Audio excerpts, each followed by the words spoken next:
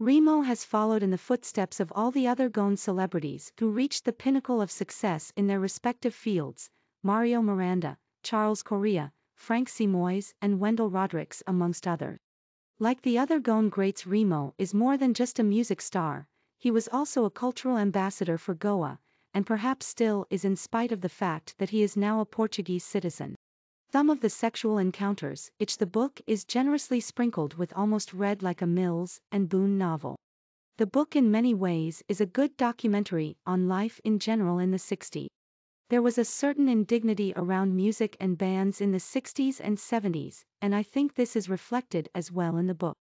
After all, Remo was one of the highest paid music stars in the country, and it is interesting to know the life of any star, their trials and tribulations.